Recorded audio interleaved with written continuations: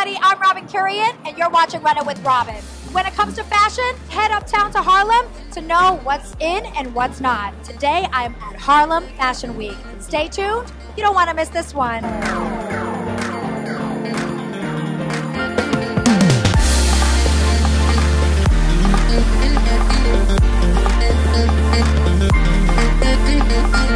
People from Harlem, there's so much style, personal elegance, you know. I mean, we're really known, African-American community, for being very stylish, especially going to church and wearing our beautiful fascinators and hats.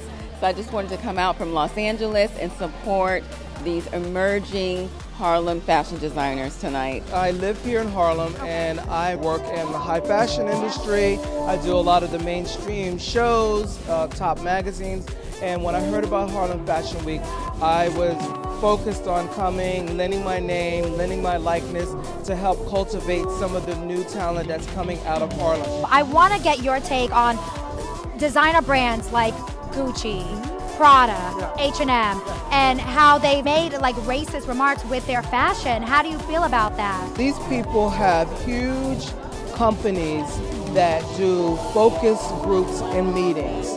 And if they did something that was not politically correct, then shame on them. It is really important to definitely highlight black designers and get them out there so that we can represent them and that they can have their shine, right? Yes, but we should remember that fashion, art, and entertainment, publication, news is not an opportunity to insult groups of people. All right, guys, I'm here with Marcy Rogers, costume designer for Black Klansman. How do you feel being honored today? It was actually a surprise. I wasn't expecting it. They reached out to me to present an award to one of the emerging designers, but I wasn't expecting to get it. You had no idea you were being honored. How does that feel? Your work on the movie, the film? It was amazing. I mean, I wasn't expecting it, so I give thanks to God. Congratulations. You guys were honored today too, right? Yeah, we were. Yeah. It was a first time thing. Yeah. How does that feel, sisters together doing something really dope for the community? How does that feel, being honored today? It feels amazing because all we wanted to do was collect dresses.